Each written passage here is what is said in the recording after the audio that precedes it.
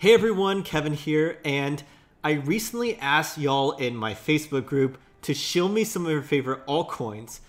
Long story short, I got a ton of recommendations and ended up buying a small basket of 10 to 12 of them that fit my very specific criteria. So in this short and sweet video, I'm going to share with you which ones I chose, why now, my specific approach, some future outlook for the whole crypto space, and get your thoughts too. So if you're curious to hear more about this, you know what to do. Just sit back, relax, and just keep on watching.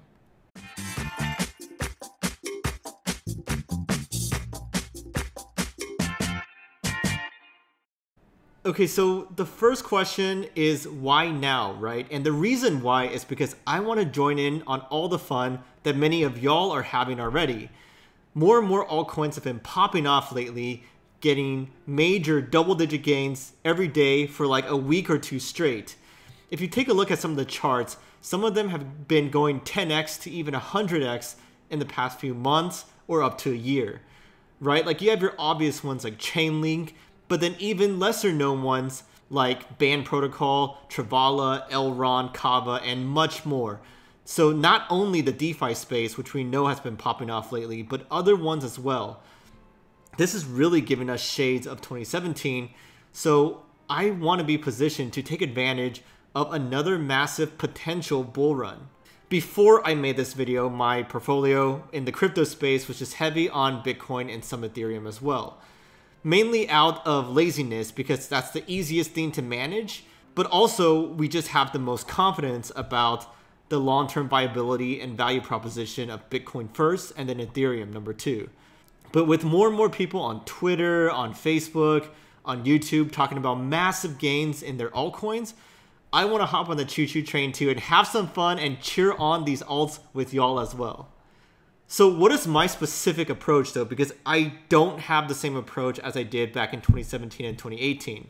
This time, I'm only going to choose alts on like Binance or KuCoin or Coinbase, the ones I use already, and set up a quick and easy bot to buy a basket of these altcoins all at once.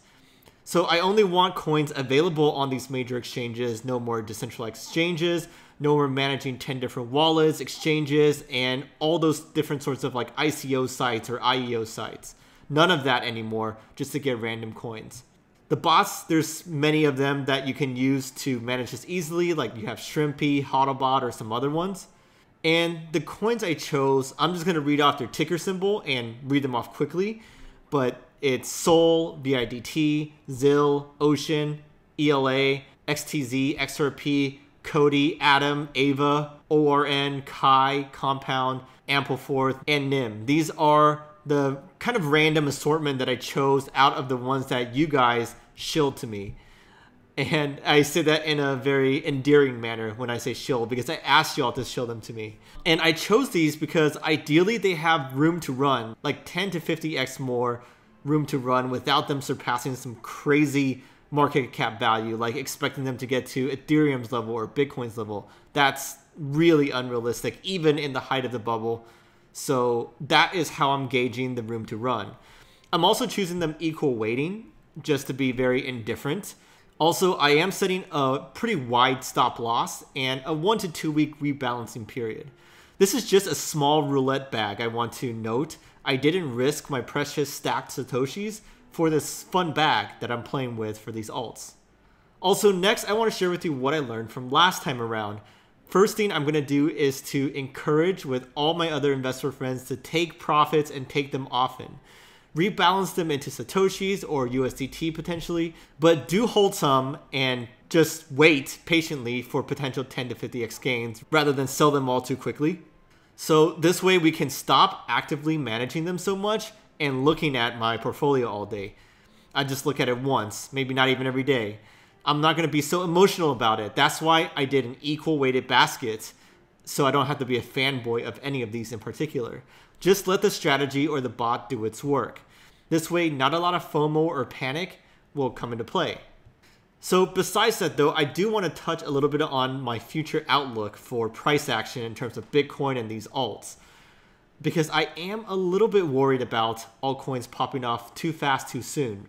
They need to take a break and chill out for a bit. Let's remember how 2017 played out after all. That just seemed like yesterday, even though it was like 3 years ago. First of all, Bitcoin popped up to over 1,000. And then altcoins and Ethereum started popping off for over half a year. Then Bitcoin did its massive climb to all-time high, crazy amounts, 20K. And then after that, altcoins popped off a little bit more for a couple months more. And then everything started crashing. That was the market top. So ideal scenario this time around, what I cross my finger for is for alts to take a break right now and for Bitcoin to slowly start climbing to a new all-time high for a few months. So it slowly climbs, like a slow gradual climb. And then Bitcoin would drop down and set a new area of support to like 12 to 15K, get some people worried if they bought in too high. And then it would slowly start climbing again past the recently set all-time high. That would be the ideal price action in my mind. Because in that case, people's fair price in their mental model of Bitcoin is moved up. Remember, we already had 2 full months of strong consolidation at the 9,000 level. So that's super confidence building at that level. Let's now do the same and hope for the same at a higher level. And then between that and after that, we can have some more volatility in terms of Bitcoin price action.